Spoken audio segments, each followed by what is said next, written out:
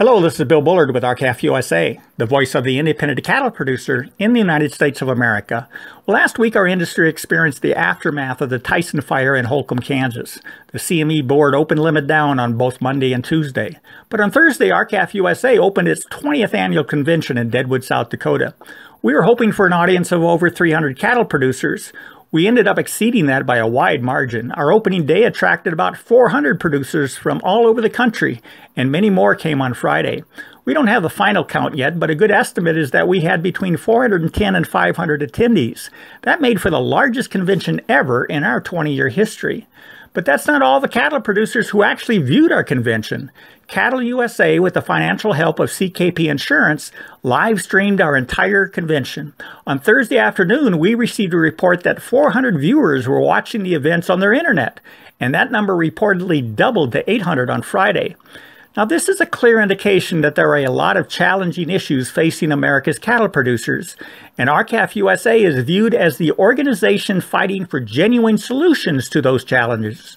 You simply don't have this level of participation for organizations that are not on the front lines fighting for their members and demonstrating that their chances for success in achieving their member-driven policy is very, very good. Despite the downturn in the market, spirits were high.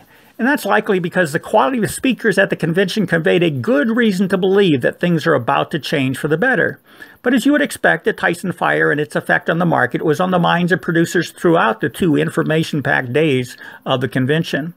Now, rancher and attorney Tracy Hunt from Wyoming kicked off the convention with an in-depth presentation on the true motive behind the Global Roundtable for Sustainable Beef. It's all about control of the live cattle supply chain, and he explained that multinational corporations are positioning themselves to be able to dictate production practices to America's cattle farmers and ranchers. He explained that the strategy is to acclimate cattle producers into complying with the dictates of major environmental groups and major corporations. And the first example is acquiescence to comply with the beef quality assurance standards, with RFID ear tags and third-party verifiers soon to arrive for the next phase.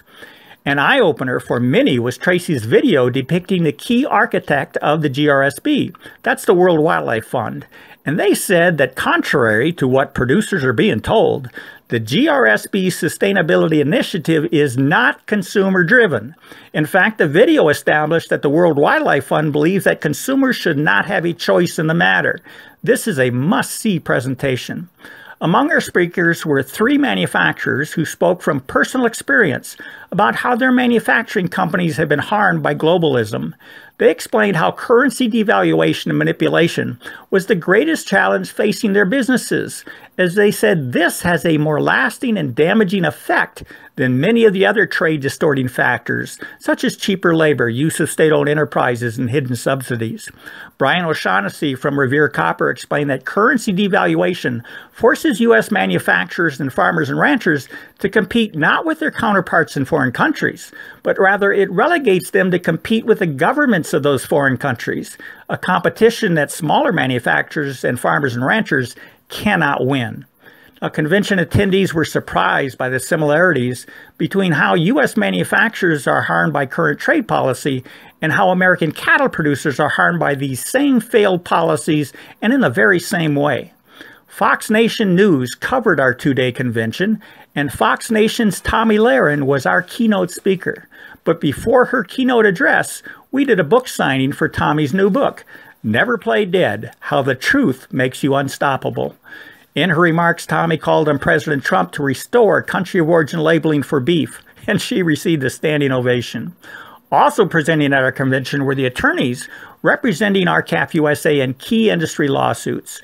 Scott & Scott was represented and explained the status of our historical class action antitrust lawsuit against the 4 largest packers, and Public Justice described the unfolding events in our beef checkoff lawsuit.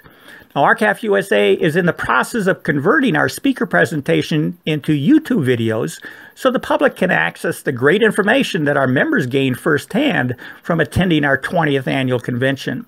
So now we're back to work on the issues that impact the pocketbooks of independent cattle producers.